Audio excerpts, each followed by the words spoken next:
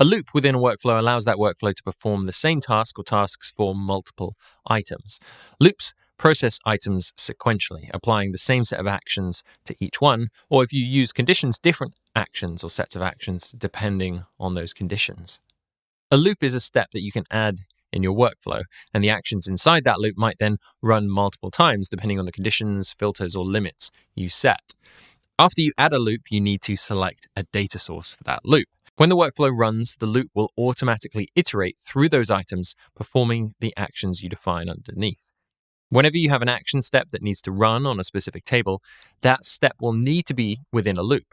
The loop step is where you define which table to perform your operation on. The exception to this is app interaction workflows, where you select a data source at the trigger step. To add more steps within a loop, click here, and to add subsequent steps outside the loop, click here. You can move loops around, dragging them higher or lower in the sequence, or even drag them inside of other loops or conditions. Here's a really simple example. The first step in this workflow is a loop, and we've selected the items table. By selecting this table, we then gain access to its data for conditions and actions that are performed. And if we switch to a different table, this would then break because these actions rely on the data in the original table. So within this loop on the items table, we have a condition that checks if the stock is below 10.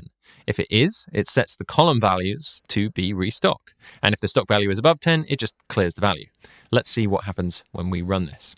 We can see that the data has changed in our table, and if we visit the workflow's run history, we can see that the loop ran for 9 rows, and the condition found 5 items that had a stock level below 10 and 4 items with a stock level above 10.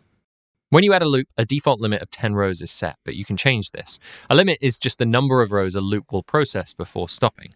For example, if we run that workflow again, but with a limit of 2, the loop will only run on 2 rows.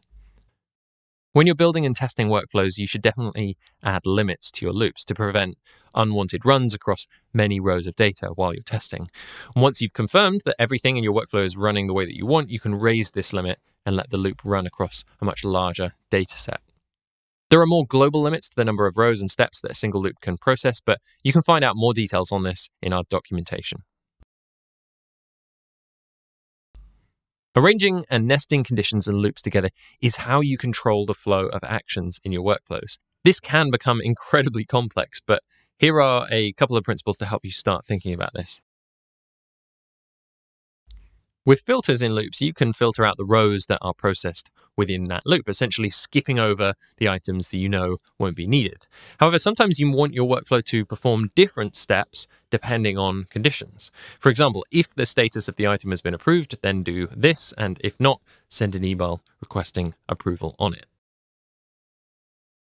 Using loops inside of loops allows you to systematically go through another table and make changes that then impact the overarching loop. For example, here's a workflow that goes through our active orders and archives them to our master list of orders. We've got 3 tables set up for managing our orders. We've got all orders, all active orders, and then the individual line items for each active order.